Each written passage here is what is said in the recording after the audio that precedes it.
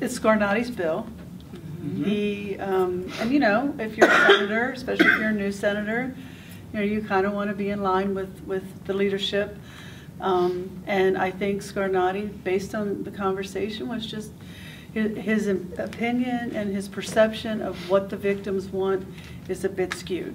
He really does, the impression that we got was he really does think that it is about money, and he really did say that he felt that it would be a disservice actually to the victims because they don't pretty much know what they're getting into. Right. They're going to be tied up in court for 6 to 8 years. And I said, look at me, I'm a victim, and I'm telling you that you're wrong. I said that, I mean, over and over, because you can't know truly what it means to a victim and how a victim is feeling and what we really expect unless you're talking to us. Yeah. And if victims aren't coming to you, then seek them out. I don't believe that any legislator should vote on anything they don't fully understand on all sides. This doesn't make sense to me. We've been told, oh, well, this one, she really doesn't understand. Maybe you want to go talk to her. She's not understanding. How do you vote on something as a legislator that you are representing the state of Pennsylvania? You're representing all of us, and you're voting a yes or a no on something so big that you don't understand. Right. If people aren't coming to you, go to them.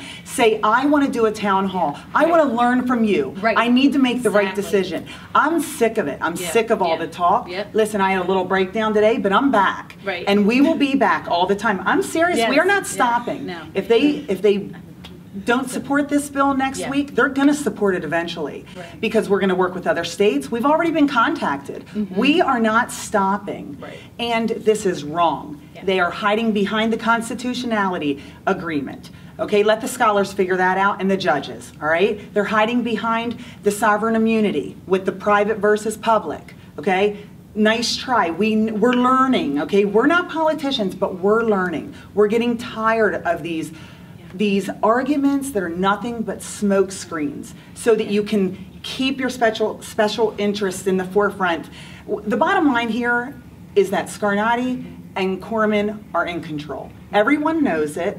All of the senators know it.